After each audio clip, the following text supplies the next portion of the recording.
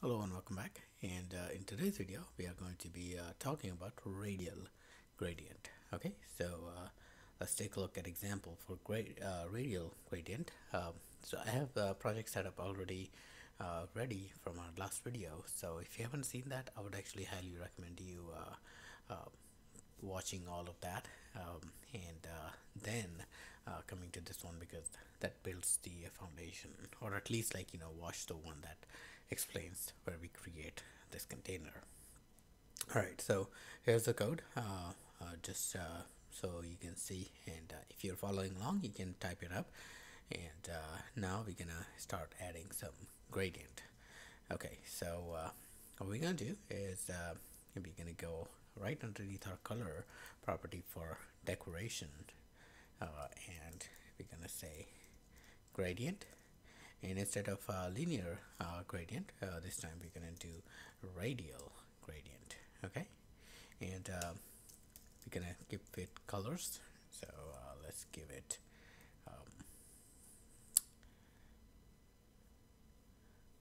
a few different colors. So colors dot blue, maybe colors dot purple, colors dot orange. Yeah. Okay. All right. So let's save that. And as you can see already, how our container is looking. So we have blue at the center, then it fades into purple, and then purple fades into basically orange. Okay. Uh, Now there was one thing actually that you could do as well with this is you can have stops. Okay, so you can define stops, and 0 0.3, 0 0.5, for example, 0.7, and 0.9, for example. So we only have three colors, so we should have three stops. There we go. Okay, so as you can see, like our radial has changed, and in this video we are also talking about stops. I forgot to mention that, but yeah, we stops is you can tell your gradient when and where to where to stop, basically from from the point last gradient was ended. Okay, so if you take a look at the properties for this, you're gonna notice we have center for, especially for radial gradient, but stops actually work for your linear gradient as well. I don't have that one, but yeah, if you go look for linear gradient, you're gonna find stops work very similarly, except the fact that when it's linear, it's actually like linear.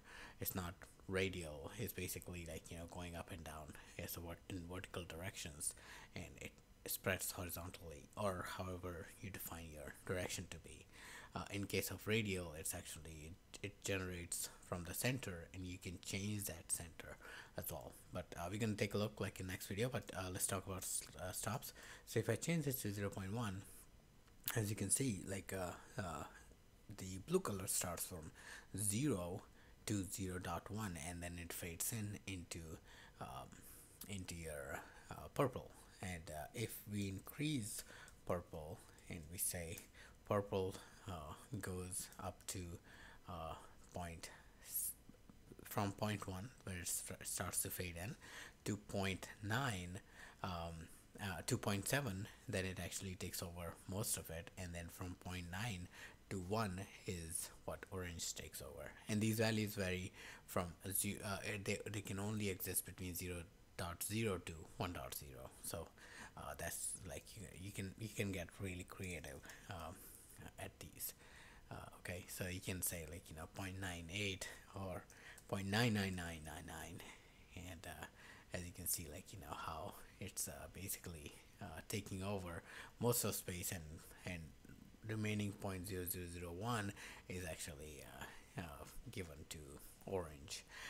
Now here orange is more than this because it's a radial, so it computes the radius in the circle, and then it actually distributes around it. So this is what it's looking for, like edge distance to the edge. This is like, this edge is 1, and distance to this is actually what's defined here.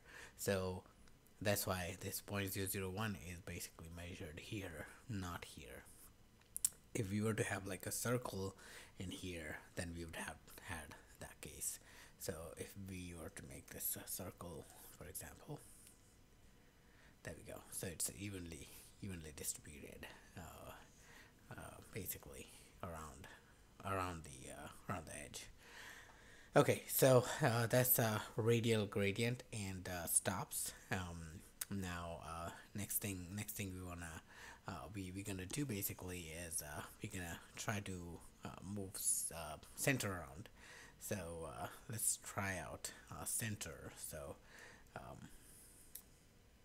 let's say for radial gradient, we still have to be inside radial gradient, and this is where it ends. So I'm gonna say center, and center takes alignment as well, so alignment object, and you can say, for example, center is 0.7 and 0.7, for example.